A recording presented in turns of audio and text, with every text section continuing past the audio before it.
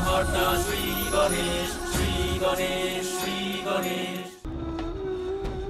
দিন প্রতিদিন তার ভালো কাজ, জ্ঞান আর শিব ভক্তি দ্বারা সঞ্চিত পুণ্য তার অত্যাচার, অহংকার আর অন্যান্য পাপের কারণে ক্রমে হ্রাস পাচ্ছে।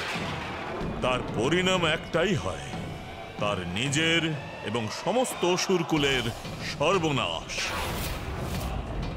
এ আপনি কি বলছেন অসুরগুরু? সম্পূর্ণ অসুরকুল বিনাশ হয়ে যাবে?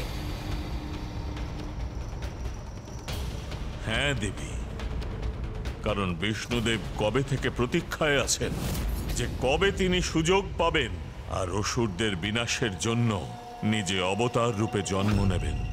তিনি অসুরকুল বিদ্বেষিত বটেই, সেই কারণে তিনি পৃথিবীতে জন্ম নিলে আমি লঙ্কা এবং লঙ্কাধিপতি এবং সমস্ত অসুরকুলের সর্বনাশ স্পষ্টভাবে দেখতে পাচ্ছি।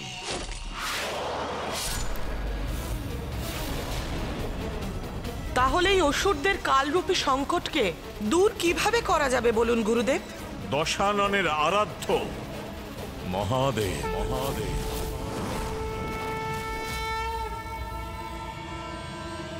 মহাদেব? কিন্তু মহাদেব আমাদের অসুরদের সঙ্গ কেন দেবে গুরুদেব? কারণ জানোই তো মহাদেবকে ভোলে বাবা বলা হয়। তাকে তো সরল ভক্তি দিয়েই প্রসন্ন করা যায়। তাই ভক্তির মাধ্যমেই তাকে এই লঙ্কায় নিয়ে আসাটাই একমাত্র শেষ উপায়। আর যেখানে মহাদেব থাকবেন সেখানে শ্রী বিষ্ণু কখনোই আক্রমণ চালাবে না। স্মরণে রাখবেন দেবী কৈকেশী, যদি দশানন কোনোভাবে শিবের সঙ্গ পায় তাহলেই দশানন সুরক্ষিত থাকবে। যদি দশানন কোনোভাবে শিবের সঙ্গ না পায় তবে দশাননকে বিনাশ থেকে কেউ রক্ষা করতে পারবে না।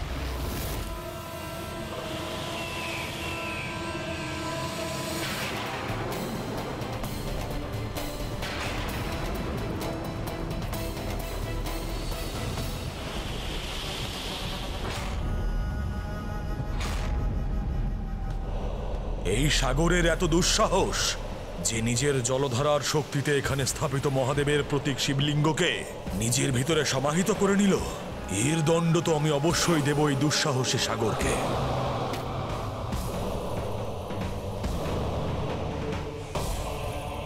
প্রণাম মাতা, প্রণাম অসুর গুরু শুক্রাচার্য।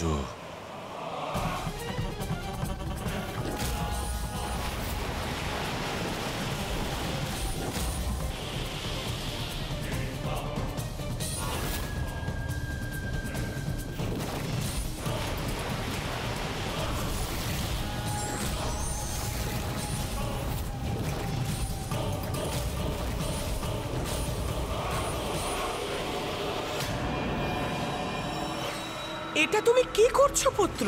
এবার এই সাগরকে আমি কঠোর দণ্ড দেব। এই সাগর আমার মাতার প্রিয় শিবলিঙ্গকে নিজের তরঙ্গে সমাহিত করার দুঃসাহস কি করে করলো? এবার আমিও এই সাগরের একটাও তরঙ্গকে অবশিষ্ট রাখবো না, সম্পূর্ণরূপে শুকিয়ে দেব একে।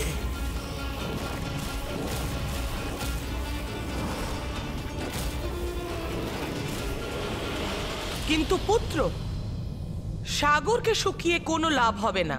কিন্তু যদি তুমি সত্যি তোমার মাতার জন্য কিছু করতে চাও তাহলে ওই শিবলিঙ্গের স্থানে স্বয়ং শিবকে, মহাদেবকে এখানে নিয়ে এসো আর এই লঙ্কাতে ওনার নিবাস স্থাপিত করো, যাতে তোমার মাতা প্রতিদিন ওনার দর্শন পেয়ে ওনার আরাধনা করতে পারে।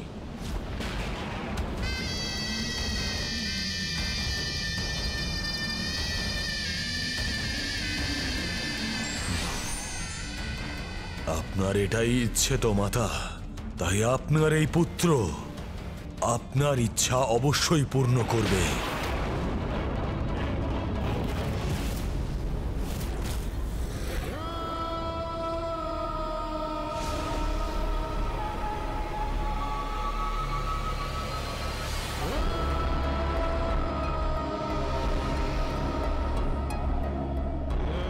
যদি শিব এখানে থাকেন তাহলে বিষ্ণুদেব লঙ্কাকে ধ্বংস করার কথা ভাববেন না।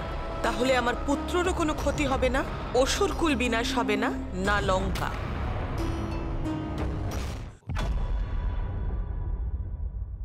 তাহলে মা, দশানন কি সত্যি পিতাকে নিতে এখানে এসেছিল? হ্যাঁ পুত্র, ও এখানে এসে কোনো অনুমতি ছাড়াই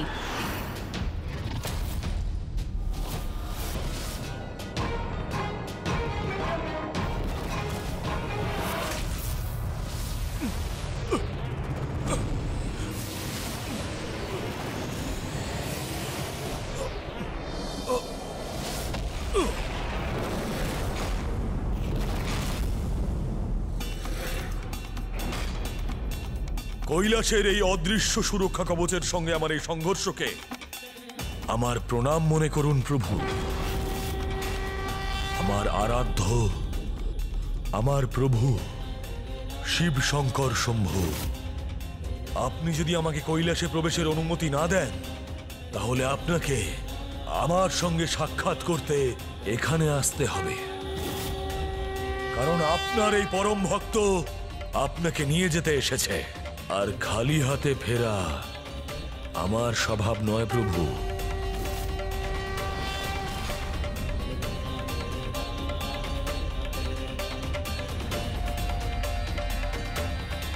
জয় শিব শঙ্কর শম্ভু।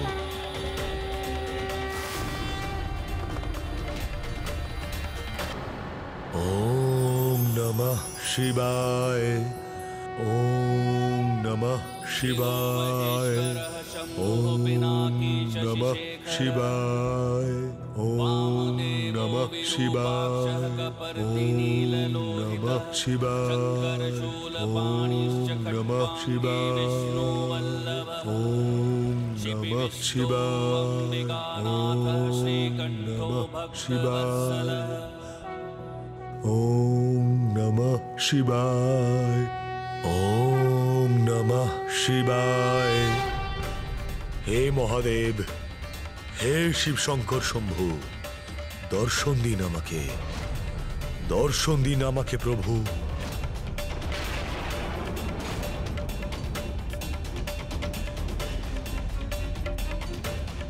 দর্শন দিন আমাকে প্রভু, দর্শন দিন আমাকে প্রভু।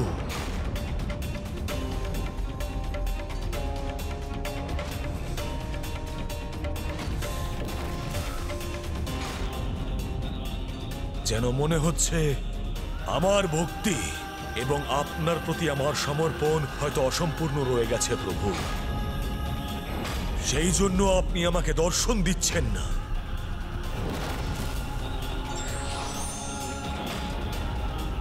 দর্শন দিন প্রভু। আমি দশানন আপনার দর্শনের জন্য নিজের প্রথম মস্তক আপনাকে সমর্পণ করছি।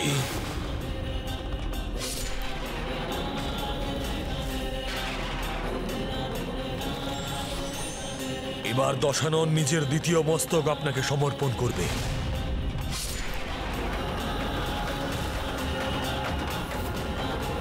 হে প্রভু, হে মহাদেব, দর্শন দিন, দর্শন দিন প্রভু। এবার দশানন নিজের দশম এবং অন্তিম মস্তক আপনাকে সমর্পণ করবে। জয় শিব শঙ্কর শম্ভু।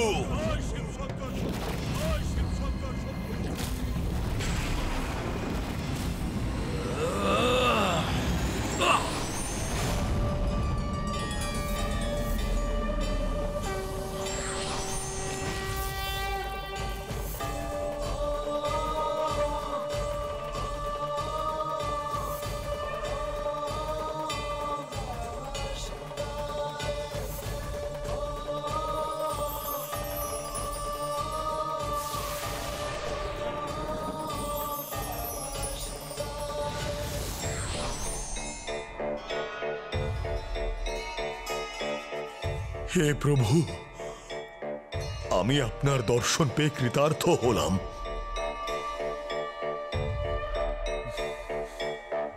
তোমার তপস্যায় আমি অত্যন্ত প্রসন্ন হয়েছি। বলো দশানন, আমার থেকে কি বর চাও তুমি?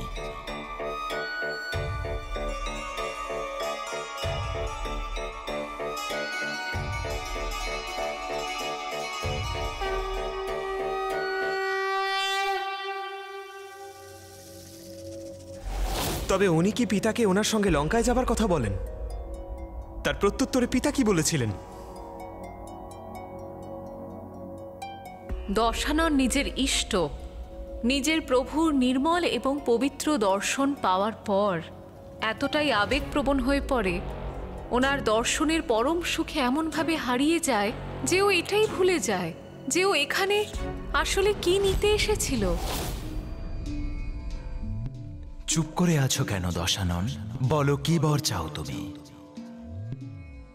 সংকোচ করো না, স্পষ্ট বলো তুমি কি বর চাও।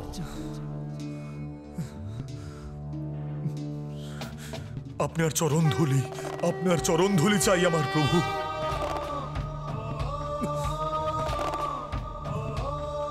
আপনার চরণ ধুলির কারণেই তো এই শরীরে রক্ত প্রবাহিত হয় প্রভু। আপনার চরণ ধুলির জন্যই তো এই শরীরে প্রাণের বসবাস মহাদেব। আপনার চরণ ধুলির জন্যই তো এই দশাননের এত সম্মান।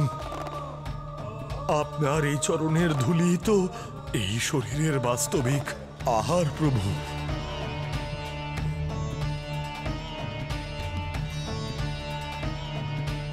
আর যখন আমি সেই পবিত্র চরণ ধুলি প্রাপ্ত করেই নিয়েছি, তখন আমার আর কি চাহিদা থাকতে পারে? আমার কিচ্ছু চাই না প্রভু। এই সংসারে আমার শ্রেষ্ঠ ভক্তদের মধ্যে তুমি একজন, আর বরদান স্বরূপ আমার কাছ থেকে তুমি কোনো কিছুই আকাঙ্ক্ষা করছো না। কিন্তু তারপরও তোমার তপস্যার ফলস্বরূপ তোমায় আমি আমার দৈব খড়গ চন্দ্রহাস প্রদান করছি।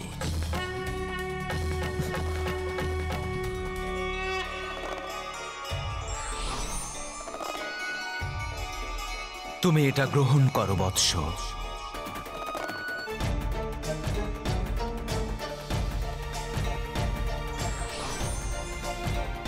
তুমি যদি নিজেকে আর এই খড়গের ওপর বিশ্বাস করে যুদ্ধ করো, তাহলে কোনো শত্রুই তোমার সম্মুখে দাঁড়িয়ে থাকতে পারবে না।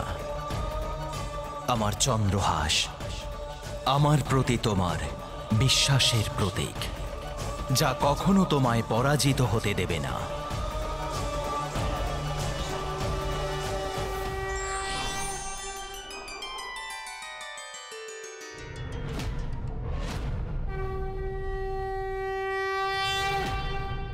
তাহলেও পিতাকে নিজের সাথে যেতেও বলেনি, কেবল চন্দ্রহাস প্রাপ্ত করেই ফিরে গেল।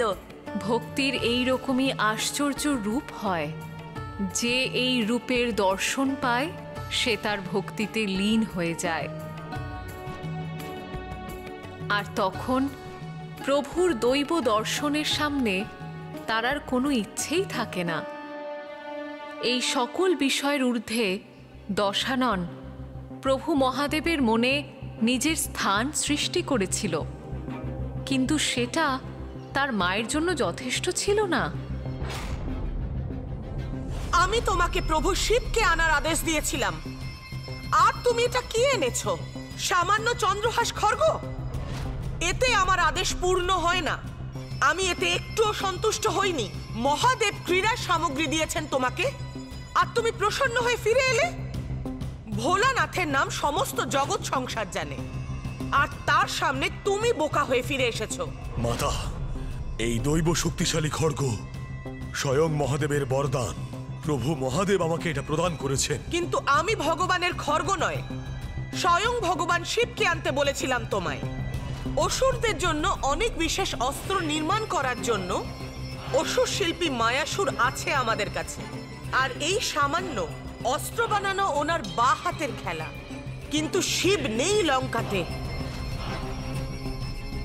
উনি নিজের মুখে তোমাকে পরম ভক্ত বলেছিলেন, তাহলে তুমি ওনাকে তোমার সাথে কেন আনলে না? আমাকে ক্ষমা করে দিন মাতা।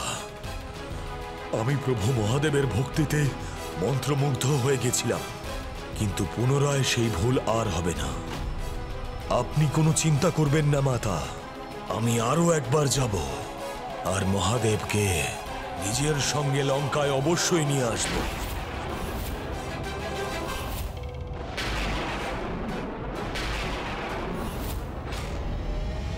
তাহলে দ্বিতীয়বার যখন ও কৈলাসে এলো তখন কি হলো মা? যখন ও প্রথমবার এসেছিল তখন ও নিজের মস্তক সমর্পিত করেছিল, তাহলে এবারেও কি ও এরকমই কিছু করেছিল মা? দশানন্ত যেন ভক্তির উন্মত্ততায় মেতে উঠেছিল, আর এইবার তো নিজের অন্ত্রকে শরীর থেকে বের করে ফেলে বিনা বাদ্যযন্ত্রের মতো সুর উৎপন্ন করতে শুরু করলো।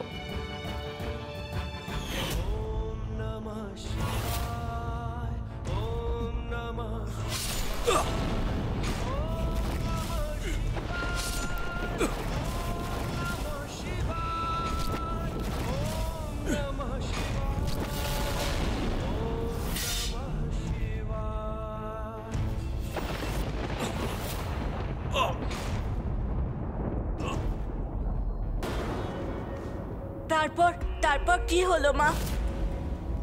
এইবার কেবল প্রভুই নয়, আমি ওর অটুট ভক্তির দ্বারা প্রভাবিত হলাম।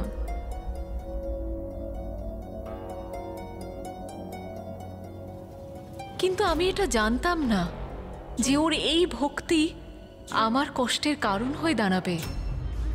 স্বামী, অদ্বিতীয় আপনার এই ভক্ত আর ওর এই ভক্তি প্রভু আমাদের দুজনের দর্শন লাভ করার যোগ্য।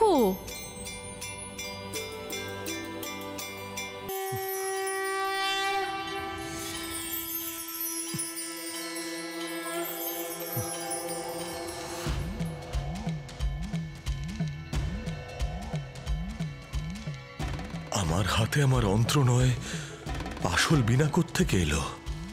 এ নিশ্চয়ই আমার প্রভু মহাদেবের কৃপায় সম্ভব হয়েছে।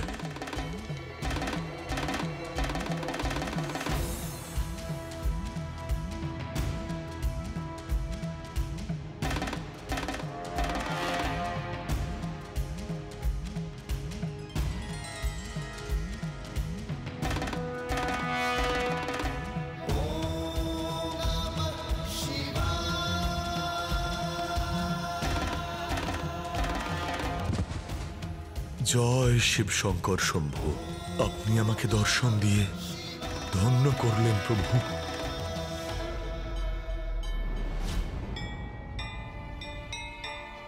নিজের স্বার্থ সিদ্ধির জন্য করা ঈশ্বর ভক্তিতে ক্ষণিকের লাভ হয় অবশ্য, কিন্তু তা পরম ধাম বা মোক্ষ আদি নয়, সেটা তো ভক্তির দ্বারাই সম্ভব। For more updates, subscribe to our channel, click the show links and enjoy watching the videos.